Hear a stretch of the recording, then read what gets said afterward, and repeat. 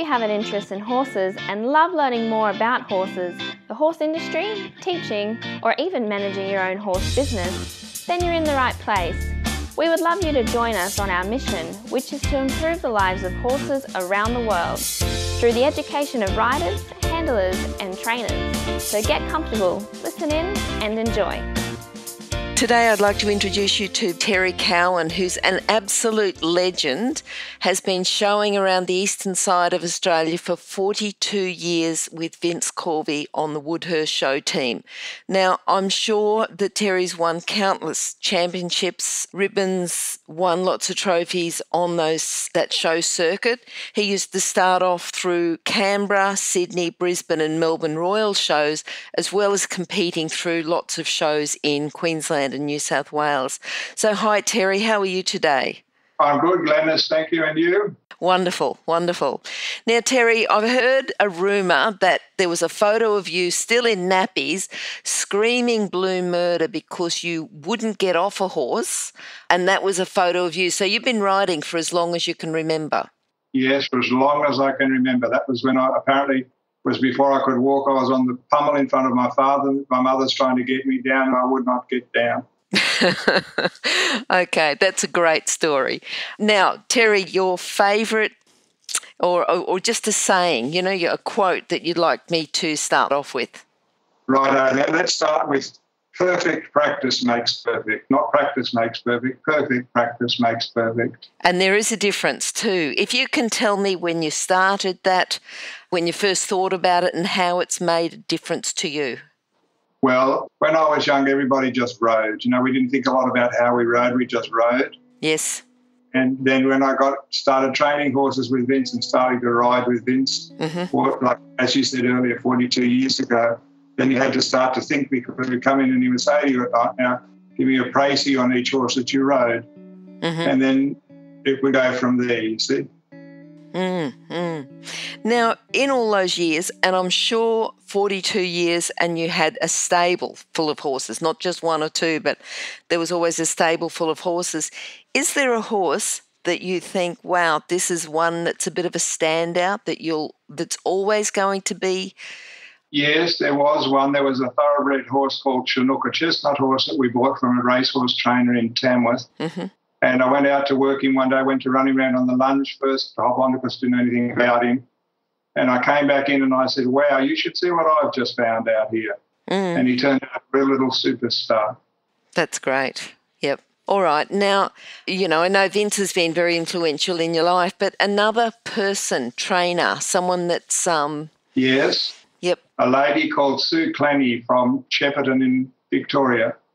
She was a great mentor for me. Okay. In what way? When did you first meet her? Oh, gee whiz.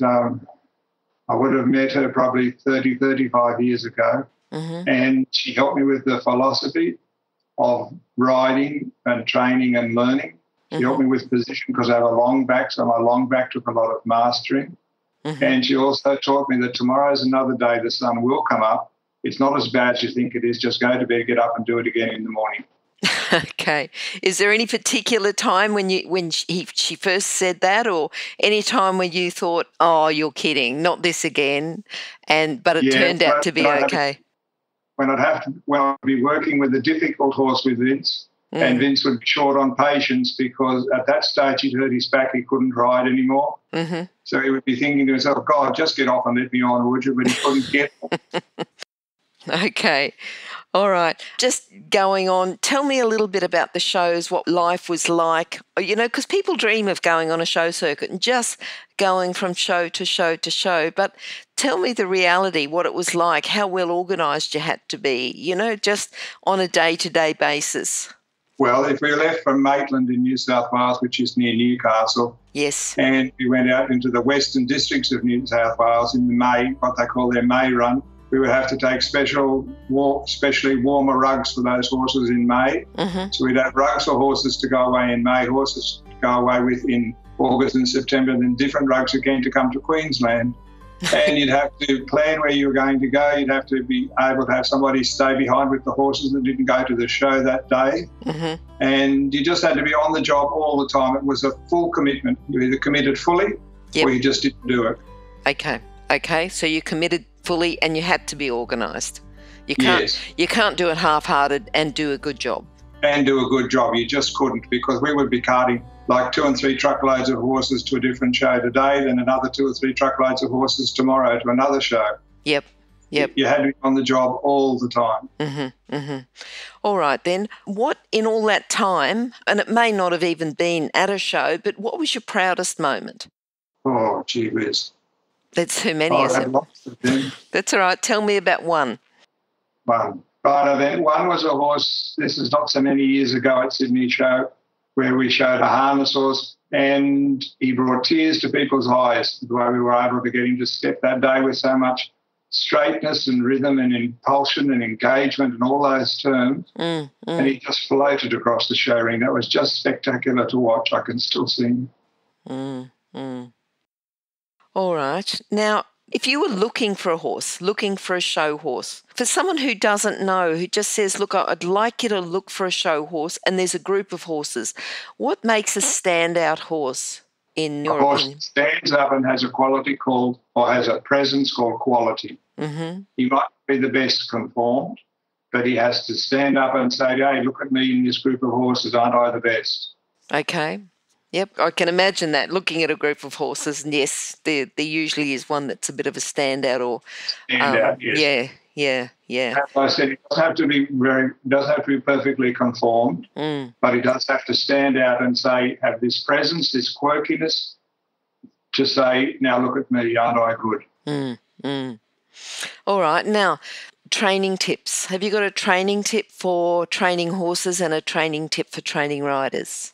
For training horses, the training tip would be you have to have a clear picture in your own mind of what you're going to ask the horse to do. And then to train the rider then has to have a clear picture in their mind of what they are trying to achieve. Okay, yep. So using a bit of imagery and visualisation you could work use towards video camera a fair bit. And just watching other horses and watching other riders. Yep. And then getting the feel of it yourself, because a lot of people try to achieve something, but they're not quite sure whether they've got the right feeling or the wrong feeling. So somebody on the ground just to say, yep, that's what you're after, or no, that's terrible. Okay. Yeah, and sometimes it's those people saying that's terrible that are being honest with you that can then give you a bit more instruction. It's no good people just telling you how wonderful you are all the time. No, you can't do that at all, because that's unfair to everybody. And if somebody is paying you, that's taking money for the false pretenses. They have to be honest. If they don't like it, well, that's too bad. But you don't have to be brutal, but you do have to be honest. Yep. What do you think, this is showing, what do you think is a common horse problem and a common... talk to me about a common horse problem that can be corrected, more of a training problem or a presentation, something that can be corrected that people listening will learn from and it will help them. You see lots of crooked horses in the show ring. Crooked horses then go long, short, or one long, one short, one up, one down. Yep. And then they don't go regular and they don't go in an even rhythm. And then they get a reputation for being unsound. When they're not unsound, they're just crooked. All right. And then a rider tip. Yes, the same thing. If you want a horse to have presence and quality and show itself, the rider also has to have presence and quality and show themselves. So you have to sit up and you have to be proud. You have to carry your chin. And even though it might not be going so very well underneath you, you don't let anybody else see that. Everybody else thinks it's going wonderfully. Okay. Now, what about a book for our listeners today, Terry? Have you got a book that you'd like to recommend? No, I don't have one. Vince was going to do one of them. As a matter of fact, he'd started on that before he died. But no, I couldn't give you one, to tell you the truth. I think the amount of horses that you've sort of been working and showing and everything else, it's probably that you've been too busy. You're just always out there doing the practical stuff. Yeah. Okay, what does the future hold for you now? What do you plan to do now and focus on? Well, now I've closed down the training side of the business that we have here, or had here. Yep. And I'll go on now with the teaching. Yes. And helping people, just teaching and helping people now. Okay. Because I've been very, very fortunate to be able to do what I've wanted to do, what I've loved to do all my life. Mm-hmm. Nobody said you can't do this and you can't do that, because the way I went and I just did it. Yep. And now I'm in a position where I can offer some help and give some back to people now if they wish. Good. And so if people do want to contact you for lessons, what's the best way to contact you? iPhone would be the best way. Okay, so if you can say your phone number, but it will be on the show notes page as well, but if you can put it down, yep. 0427 Yes. 587 305. Okay, so you're located in Caboolture in Queensland. Do you travel at all? Yes, as a matter of fact, tomorrow afternoon I fly to Armidale in New South Wales for the weekend. Okay. Do a shiver there. Yep.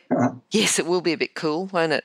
So if people want to contact you to come and do a clinic, that'll be good. And if they just want to contact you about lessons to come over, then they'll be able to contact you as well. All right, look, it's been great talking to you, Terry, and I'm sure you've lived, just doing those shows. I didn't realise how long, actually, that for 42 years. It seems like forever, that you'd been doing them, but that's just amazing. And I'm sure that a lot of people will know you and Vince and will have seen you on those shows and will, just be looking forward to hearing from you some more. Okay, Thank you, Brenda. Thanks, Terry. Bye-bye. Bye now. Remember that our comments and instructions are general in nature and do not take into consideration your individual horses or your individual ability and circumstances. If you enjoyed this podcast, then please leave your comment below.